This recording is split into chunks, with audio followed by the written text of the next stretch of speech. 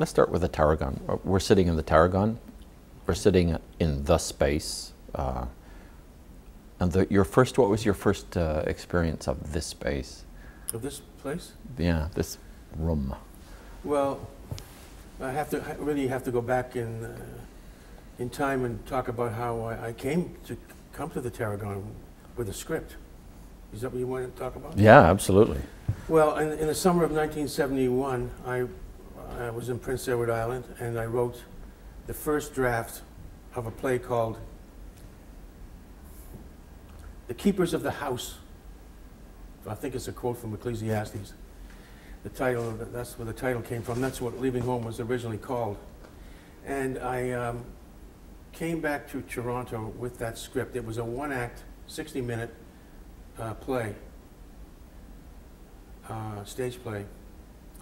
And I was standing in my sister-in-law's kitchen one day, and she said to me,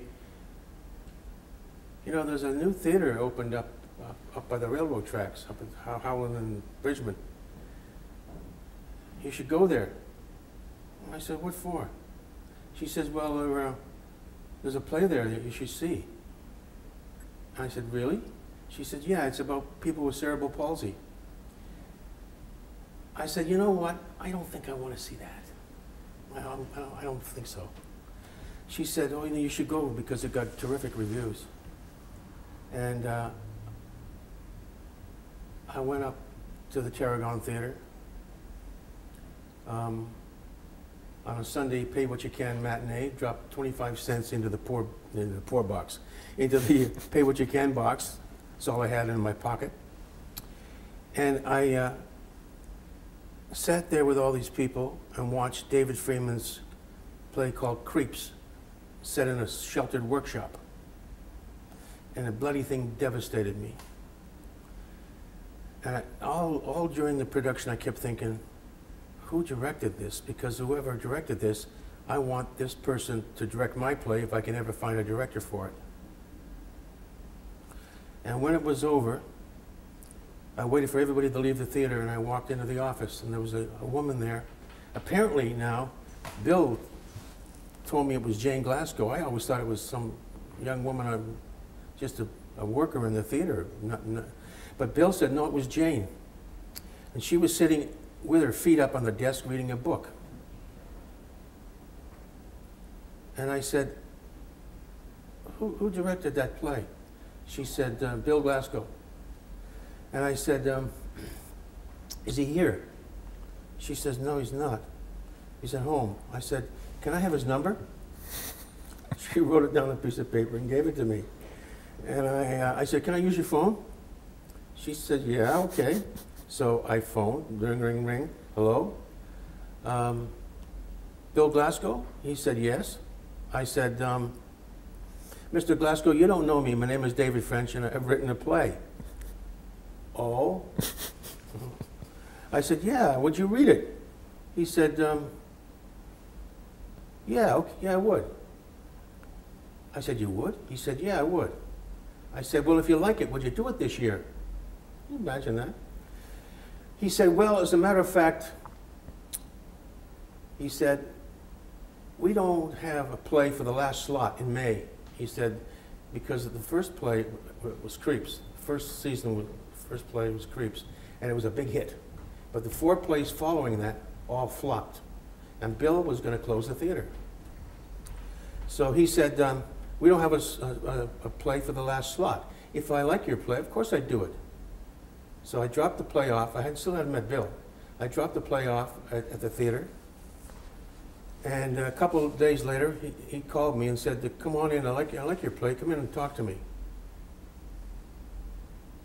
So I went up to the theater thinking, oh boy, this could be my big break, you know? This could be my big break. The guy's gonna read my play. So I get up there, and I wait outside the theater for this guy, and he comes loping up the street towards me. This 6'4" guy with a tweed jacket with leather elbow patches, a beard. And he said, come on, let's go in the green room. We'll talk in there. And Bill and I, after this experience, never went in the green room again, ever.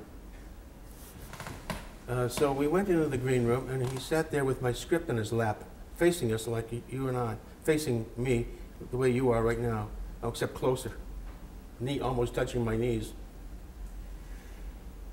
And he said to me, you know, I like this play, but I don't think you've realized the full potential in it. I grabbed that script out of his lap, and I leaped to my feet, and I called him every profanity I knew, and I knew a lot of them. And now, Bill said that the reason he chased me was because Jane told him to go after me. I didn't know this. I didn't know this until shortly before Bill died. And he chased me out of the theater. He grabbed me in front of me. He put his great big hands on my shoulders. And he stopped me and he said, look, come on back. Come on, cool down, for God's sakes. He said, come on back, let's talk. He said, I'm your friend, not your enemy. So that was the last fight Bill and I ever had, except for we used to fight over things in the play, really, little things, but it was never serious. But we never ever went in that green room together. So that was how Bill and I met, and that's how we ended up at the Tarragon. I'd not heard that story. That's a story. I could go into much more detail, but that's basically the story.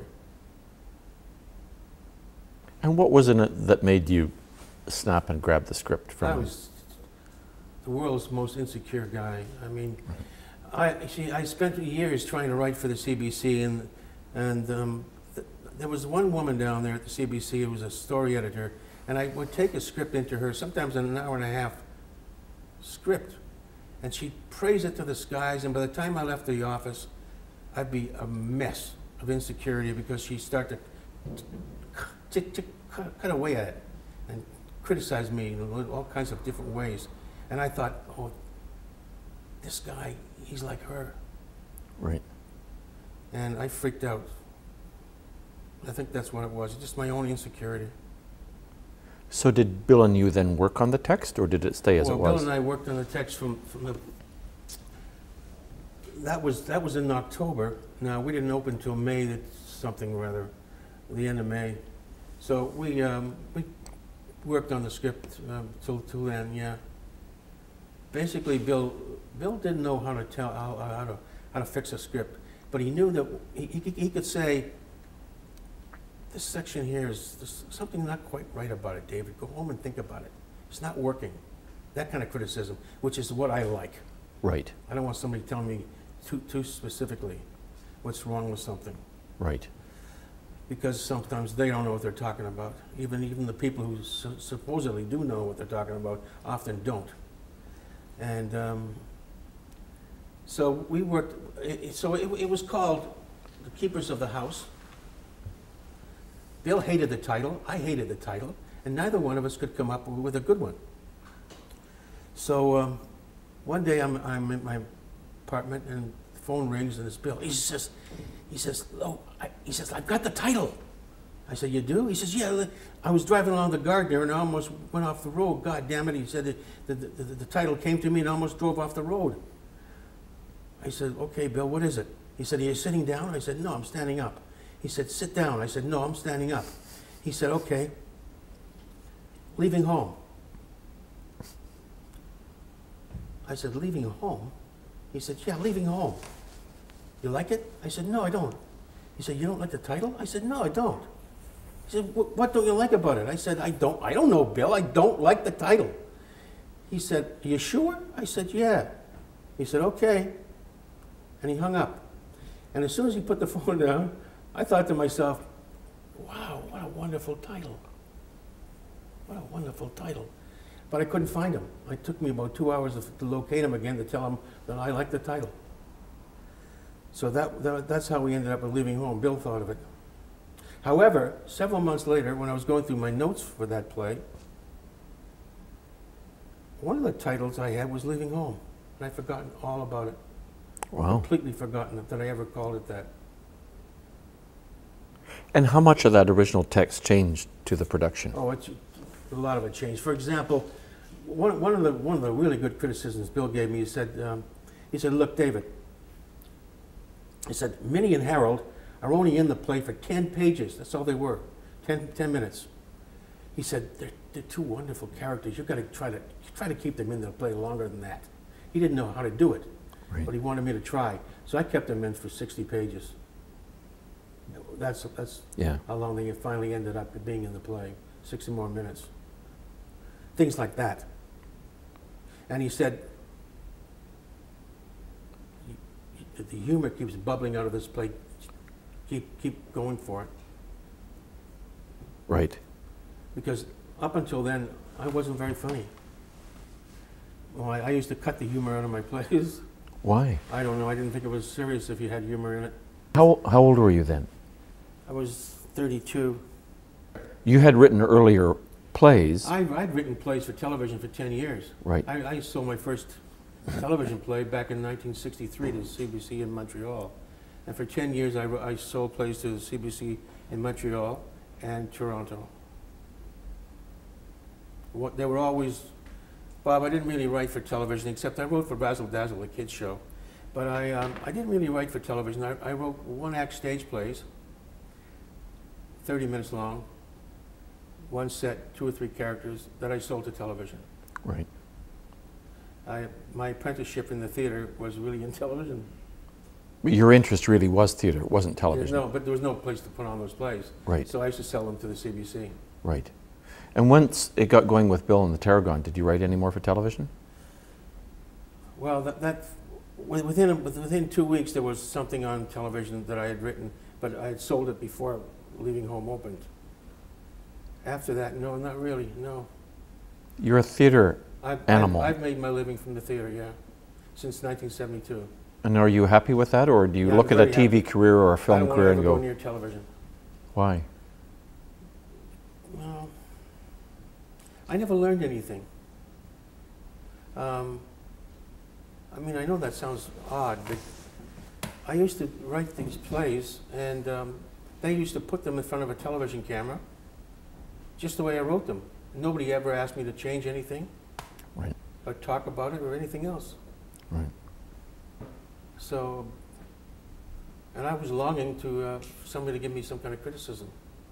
So at the end of the process with Bill taking Leaving Home, from the initial script to what it opened with, how did the young 32-year-old David French see the journey of the changes in the script? And you guys were both learning together. Yeah. Right. Exactly. You were learning text and script and structure, and Bill was learning it. How do you deal with the new writers? See, Bob, I already taught myself. I have to go back again in time.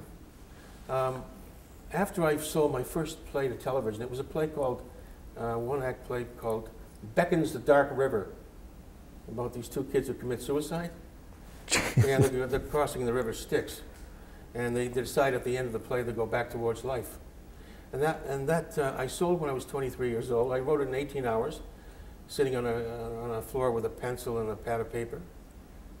And I typed it up and sent it to CBC in Montreal. In those days, at 11:30 on Sunday night, there was a show in Montreal called Shoestring Theatre. And they used to do plays. So I sold them a number of plays, but that was the first one. And those were tape dramas? Yeah, they're probably still around. Was it live to tape, or was it live? Live on tape. It Wasn't live to broadcast? No. They taped it, edited it, Yeah. and then played it, right? And those plays have never had a further life. No, Did I've never seen them since. Were the Mercers in those plays? No. No, they weren't. And none at all. I was still struggling to learn how to write a play. However, I know what I lost my train of thought, Bob. Now, what I'm trying to say now is that after I sold that first play, I realized I didn't know what the hell I had done. Because I wrote it in 18 hours, sitting on the floor with a pad and a pencil. It was just a very intuitive act. Now I decided, if I'm going to write plays, I want to know what I'm doing. I want to know the craft. So I sat down and started studying plays from the Greeks right up to the present time. It took me 9 years. I spent 9 years learning or teaching myself the craft of writing a play, and I still haven't learned it. I'm still struggling with it. It's a very complex and intricate art.